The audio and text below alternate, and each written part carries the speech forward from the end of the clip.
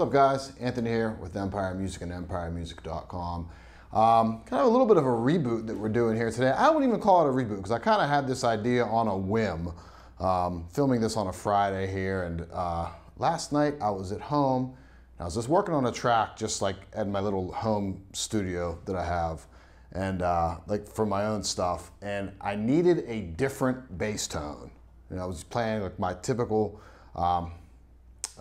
Fender Custom Shop Precision bass, my 58 that I've talked about numerous times here on these videos. And I just wanted something different. And I thought, wow, I have a Taylor GS Mini in the other room that is probably the guitar that I play, or the bass that I play the most, because it's kind of like my couch bass. So if I'm working out an idea, then get this in my hands. If I'm working on something that's like difficult to play because of the shorter scale length here, I'll kind of use this as sort of my training wheels to get like a hard passage under my fingers, and I can like move it over to a 34 scale. And I was like, oh, I'm gonna plug this thing in, and I track it, and it sounded so good in the mix because exactly what that track was calling for. It was a very kind of ambient, ethereal, sort of droney kind of thing.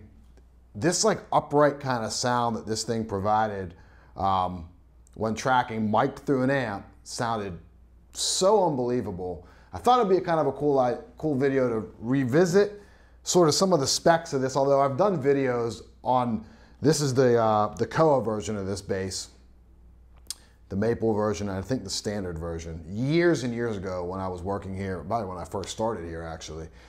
But I kind of revisit how cool these basses are, and like I said, I probably play this bass more than anything else in my collection just because of the convenience that it provides.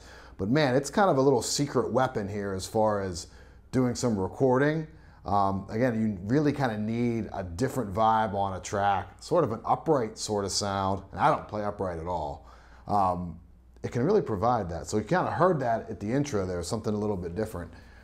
Spec-wise, this is the Koa version of it. So it has a solid Koa top, layered Koa back and sides, ebony fretboard.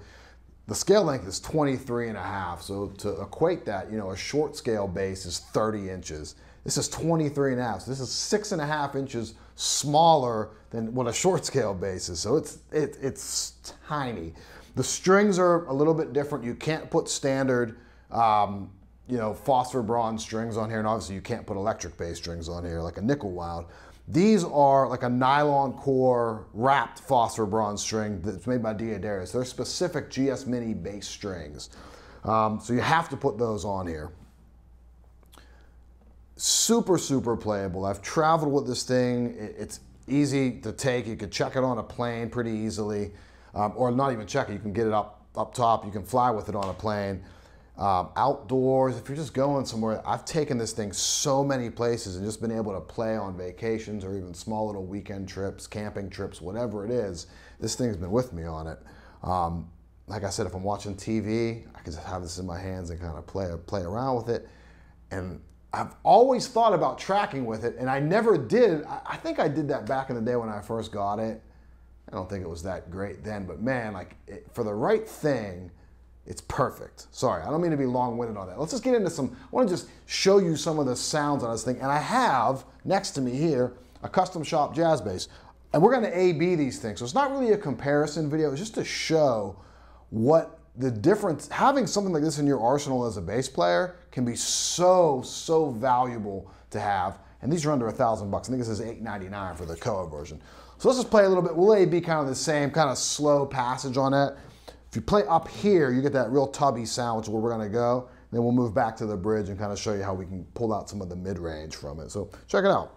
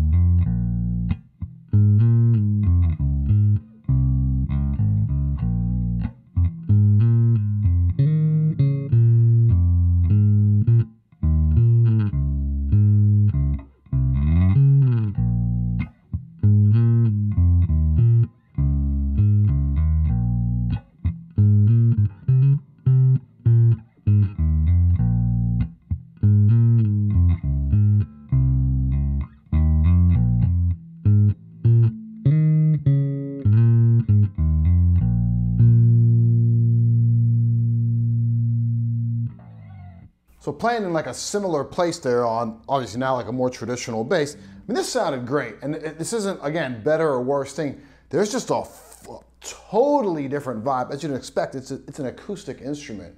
But, you know, the point of it is like, experiment around, try something new.